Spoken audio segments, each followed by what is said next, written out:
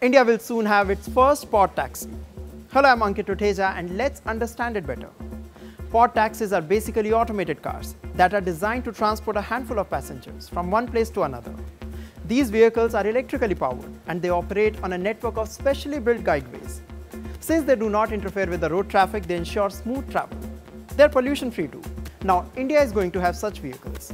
The first pod taxi in India will connect Noida's International Airport in Jewar to the film city.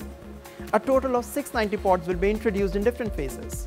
According to reports, the first phase will have 101 pods.